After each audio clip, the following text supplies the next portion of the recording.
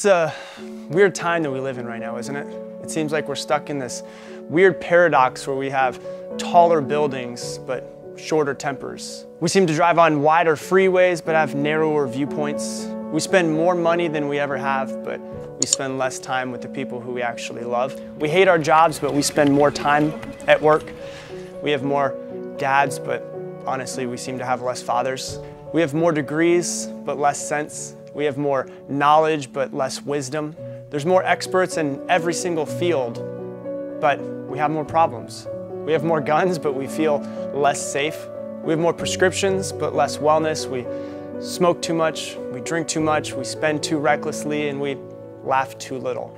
We get angry too quickly, we watch too much TV, we don't read enough, and we probably don't pray enough either. We've increased all of our possessions, but we've lowered our value.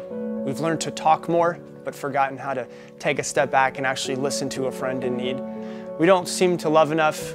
We seem to hate too much. We're really quick to judge, really slow to accept somebody.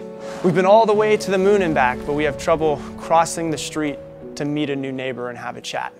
We've conquered outer space, but we haven't conquered inner space. We've done larger and grander things, but they haven't really been better things necessarily.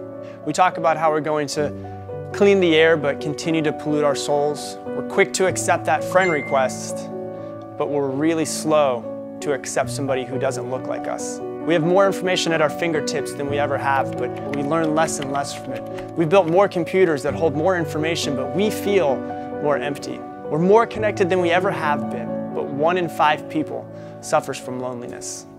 We can swipe left, we can swipe right, but we're left with relationships that just don't feel right.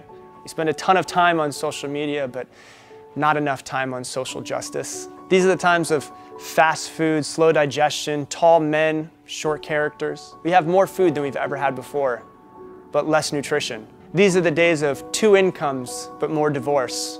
Bigger, fancier houses, but most of them just seem to be broken homes. These are the days of throwaway morality, one-night stands, overweight bodies, and pills that do everything from cheer to quiet to kill. It's a time when technology can bring this message directly to you, and you can either share this insight, or you can just choose to hit delete. So how do we stop it?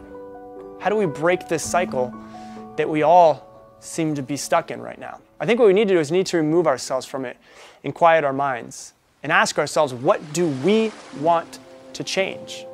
As Gandhi said, we need to become that change, because everybody seems to want change, but very few people want to change. It requires the self-awareness to take a step back, look at ourselves, and ask what adjustments we need to make, and for us to actually make those changes. Because we can't change everybody else around us, but if we change ourselves, you and I, we might inspire others to do the same as well. And you never know, that may actually be the ripple effect that the world needs right now. They say if you scratch a cynic, you'll find a disappointed idealist. And I would admit that somewhere underneath all of this, there's a little flicker of a flame of idealism that would love to see it all change.